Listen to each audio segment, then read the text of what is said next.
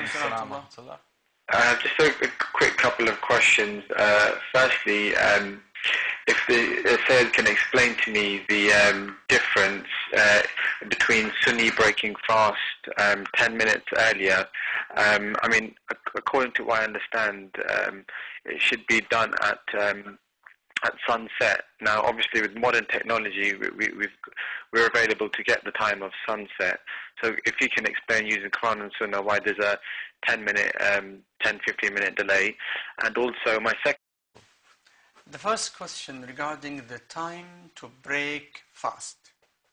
I want you to go to Quran and recite the surah which is called Surah Al-Baqarah, the verse number 187, in which Allah subhanahu wa ta'ala speaks about the rules of fasting, and he says, ثُمَّ أَتِمُّ الصِّيَامَ إِلَى اللَّيْلِ.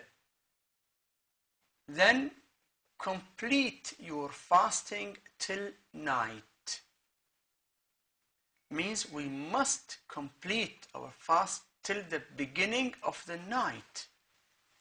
And the beginning of the night is not only when you see the sun down. No, you have to be sure it is down. How? The reflection of it should vanish. Our Sunni brothers break their fast 10 minutes earlier. Why? They just see the sun down, they break their fast. We say, no, you have to wait till the reflection of the sun also vanishes. That will take 10 minutes or 12 minutes or maybe a little bit more or less. It is in fact between 8 to 12 minutes in the usual countries, but in the north of the earth, like Europe, it might take up to 15 minutes. So this is the time for the reflection of the light of the sun to vanish. And as we read in Quran, Layl in Arabic means night. And we break our fast when night starts, not earlier than that. Your second question. Yes, please. Hello.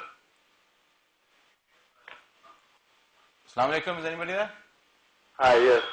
I was wondering, what's the difference between a Sunni and a Shia? I don't really know. Okay. Yeah, good question. What is the difference between Sunni Muslims and Shia Muslims? Before going to the differences, let me tell you the common things. Sunni Muslims and Shia Muslims have got majority of things common together. Both Sunnis and Shias believe in one God, Allah. Both Sunnis and Shias believe in the Prophet Muhammad, peace be upon him, being the last and the greatest and final prophet. Both Sunnis and Shias believe in Quran, being the last book from Allah. Both Sunnis and Shias pray morning, Zuhr, Asr, Maghrib, Isha, and the number of rak'ats same.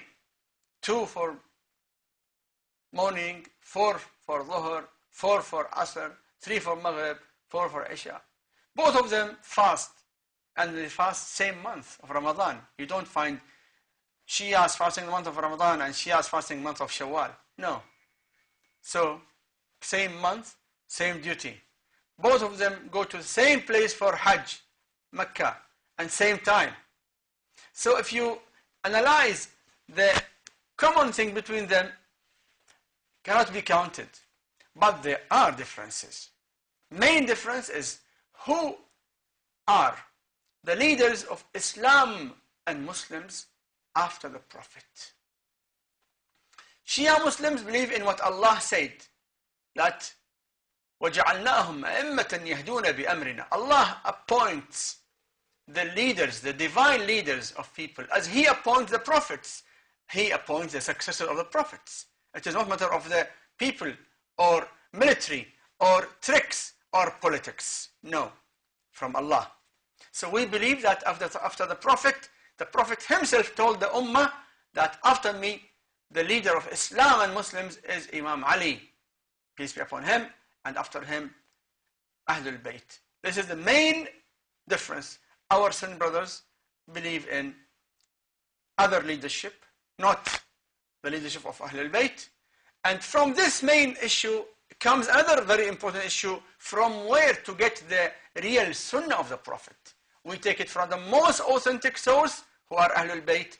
Our Sunni brothers take it from others. Okay, thank you. We have another caller on the line. Assalamu alaikum. اللهم صل على محمد وآل محمد. السلام عليكم. وعليكم السلام ورحمة الله. اللهم صل على محمد وآل محمد وعجل فرجهم. Yes, please. Yes, Sayyid. I wanted to ask, is Abu Fadl Abbas alayhi salam was Sidna Zayn? On the line. Assalamu alaikum. Wa alaikum assalam. My name is Fatima and I'm calling from Canada. I would like to ask the Noble Sayyid a question. Please. Yeah. Sayyid, I used to be Sunni, and then after intensive studying, I now accepted the Ahlul Bayt. Alhamdulillah. Alayhi salam. I just wanted to know, Laylatul Qadr falls for the Sunnis on the 21st, the 23rd, 21st, and so on. And now we are celebrating it tonight, which is, the 19th. Could you just give me a little clarity on that, please? Okay. Laylatul Qadr has got many narrations among Sunnis and Shias. Our Sunni brothers have got many narrations, more than 10 narrations in Sunni books about Laylatul Qadr. But maybe the most famous among Sunni brothers is 27th.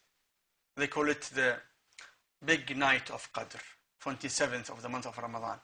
According to the narration from Ahlul Bayt alayhim salam, no, it is one of three, either 19th or 21st or 23rd. And the possibility of Laylatul Qadr to be one of these two nights, 21st or 23rd, is more. And the possibility of Laylatul Qadr to be 23rd is much more, because of many authentic narrations. Why Laylatul Qadr are kept ambiguous? Because Allah wants us to get more blessings in more than one night, to purify ourselves and seek from Him His blessings and His help and His forgiveness and His mercy in more than one night. Okay, thank you. We have another caller on the line. Assalamu alaikum. Wa alaikum salam. This is Hassan from Sunbury. Welcome. Yes, please. I'm the Sunni brother. I have phoned up a couple of times, and salams to Sheikh Musawi as well. Alaikum salam wa rahmatullah wa barakatuh, brother. It's a question I've asked before on Al-Musawi TV to another scholar, but it was not answered satisfactorily. The question is regarding the identity of the Ulul Amr mentioned in chapter 4, verse 59, the holders of authority. Yes. Now, I've read two different Shia interpretations on this. The first one being from the book on Imamate by Musawi Lari, who said that the holders of authority can only be the progeny of Ali and Fatima, radiallahu anhu. And also Ayatollah Yazdi Puya in his commentary of the Quran, where he says that the holders of authority have the same status as the messenger in ruling the Muslims, so they have to be infallible. The new interpretation, I read from Harun Abdullah's book, The Missing Link, that not only the Imams, but the deputies or the representatives can be Ulul Amr. And Ayatollah Khomeini in his book, Islamic State, he said that the Fuqaha, i.e. the deputies of the infallible Imams, can also be the Ulul Amr. Now, in my view, it doesn't matter whether there's a difference of opinion or not, because, as you know, in the Sunni school there are differences of opinion.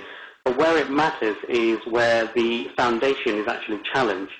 In this case, the foundation of Shiaism is that only the infallibles can be Ulul Amr. But we see in the new interpretations that even fallible human beings, i.e. there might be religious fuqaha, but they are fallible, can also be Ulul Amr. So it's a big contradiction that I see. That's the question. Okay, brother. Thank you for your question. This verse in Quran, أطيعوا الله, obey Allah, وأطيعوا الرسول, obey the messenger, وأولي الأمر منكم. Ulul Amr means those who have got the authority to order you.